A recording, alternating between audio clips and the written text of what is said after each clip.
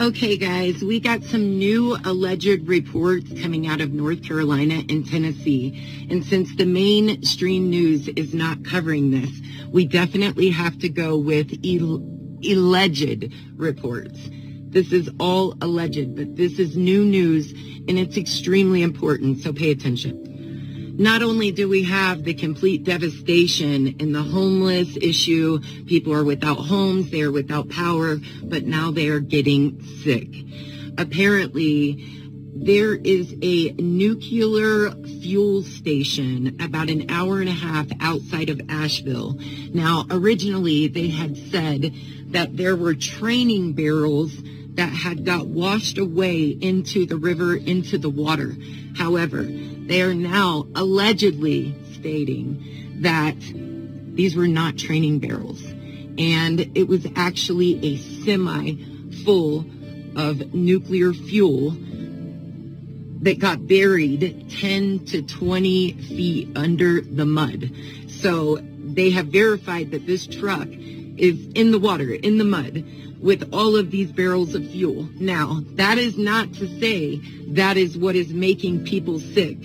However, it could definitely be contributing to it. You've got sewers that have ruptured. You've got just dead animals, dead bodies, and everything is contaminated. So allegedly, there is about 60 people up on the mountain right now that are sick with something that they just don't know what they're sick with.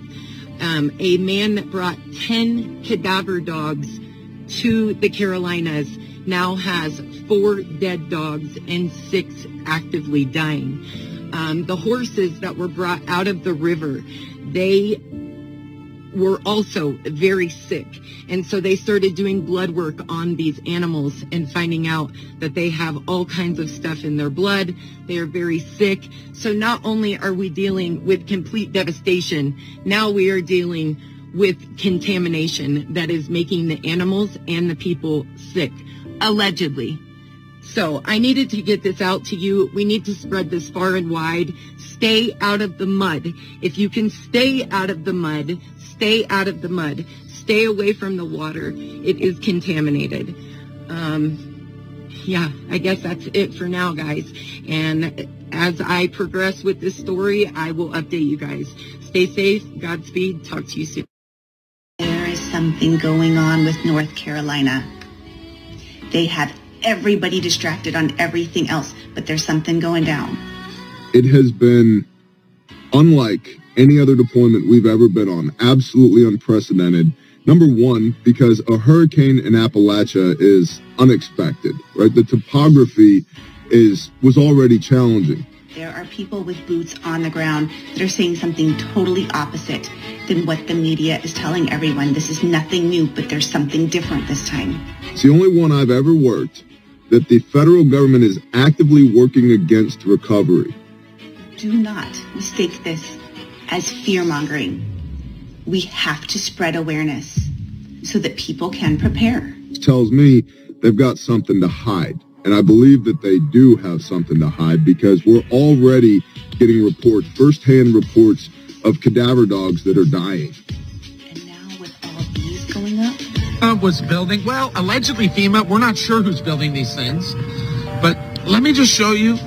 You can see these pictures above my head. Tornado shelters. These are located in North Carolina. They were sent to me by a resident. Apparently they are blocked off now. You cannot see these anymore because of a protective fence. Yeah. I'm wondering, what is this? Is this something that you guys have seen cropping up? I'm talking to everyone in America. Have you guys seen similar shelters like this? The mainstream media is done. We are the news now. I am here to anchor love and light, but also spread awareness. And this needs to be shared. And it's a camp that popped up in a matter of days. We actually stopped by some of the locals that live around here, and we were asking about it, and they said it's a FEMA camp, and it's being leased. It's property that belongs to a trucking company, they thought. It's owned by the Smoky Park LLC. I'm going to flip the camera around here in a minute, but it's got armed guards. This is what we do next. We gather as a people. We do not rely on all of these agencies. We're done with them. It is us now.